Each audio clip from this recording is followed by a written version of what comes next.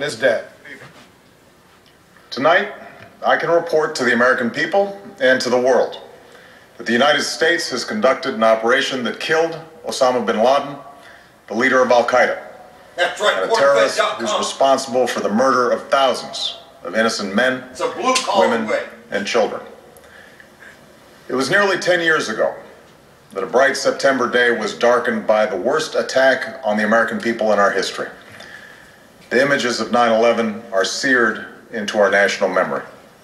Hijacked planes cutting through a cloudless September sky, the Twin Towers collapsing to the ground, black smoke billowing up from the Pentagon, the wreckage of Flight 93 in Shanksville, Pennsylvania, where the actions of heroic citizens saved even more heartbreak and destruction.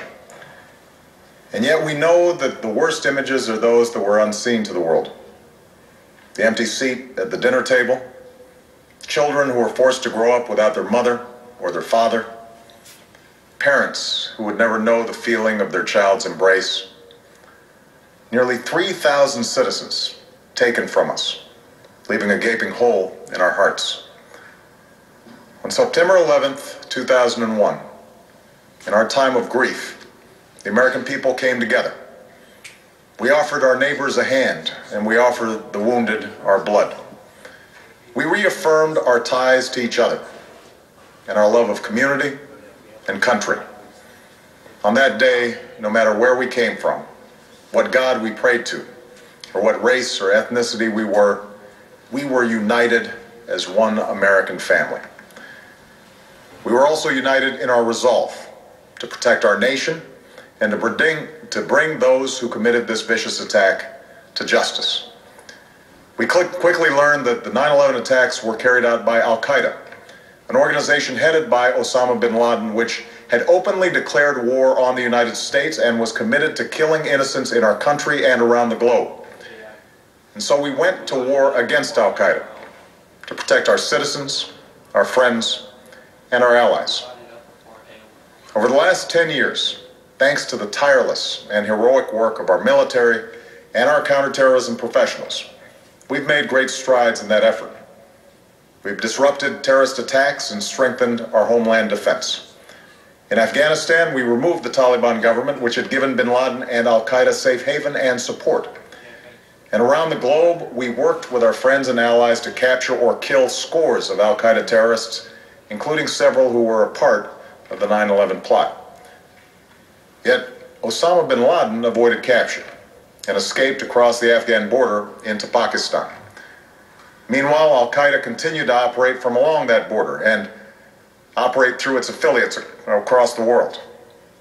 And so shortly after taking office, I directed Leon Panetta, the director of the CIA, to make the killing or capture of bin Laden the top priority of our war against Al-Qaeda, even as we continued our broader efforts to disrupt, dismantle, and defeat his network. Then, last August, after years of painstaking work by our intelligence community, I was briefed on a possible lead to bin Laden. It was far from certain, and it took many months to run this thread to ground. I met repeatedly with my national security team as we developed more information about the possibility that we had located bin Laden hiding within a compound deep inside Pakistan. And finally, last week, I determined that we had enough intelligence to take action and authorized an operation to get Osama bin Laden and bring him to justice. Today, at my direction, the United States launched a targeted operation against that compound in Abbottabad, Pakistan. A small team of Americans carried out the operation with extraordinary courage and capability. No Americans were harmed. They took care to avoid civilian casualties.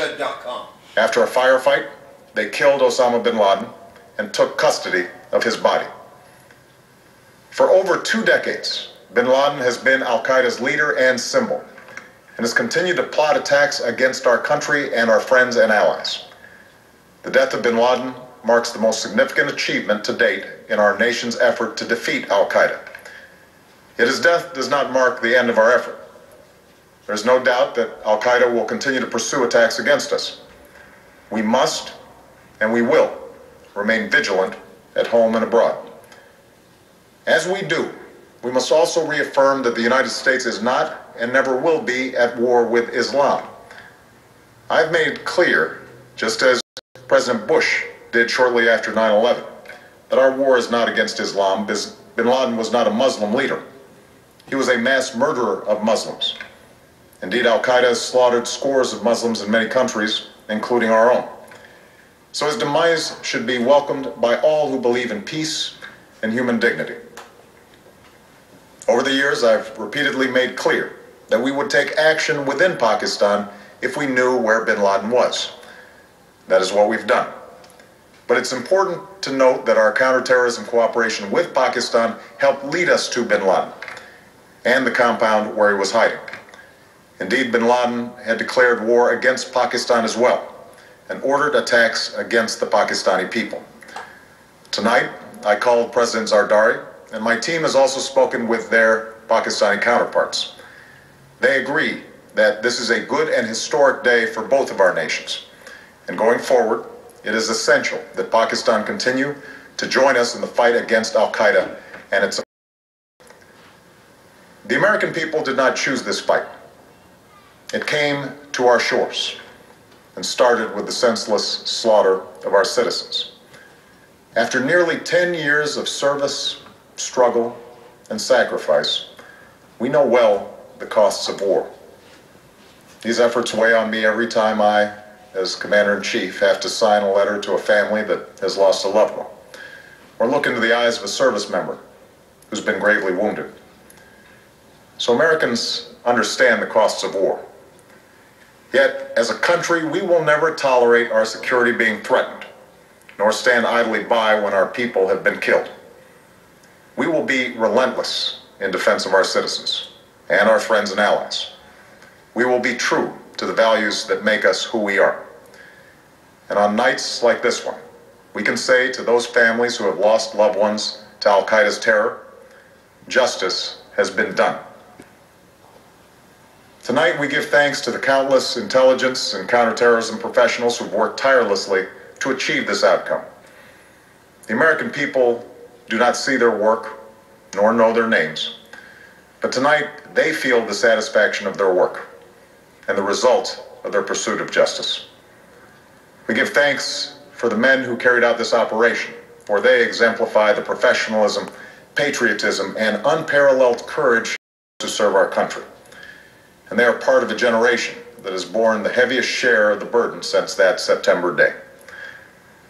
Finally, let me say to the families who lost loved ones on 9/11 that we have never forgotten your loss, nor wavered in our commitment to see that we do whatever it takes to prevent another attack on our shores. And tonight, let us think back to the sense of unity that prevailed on 9/11.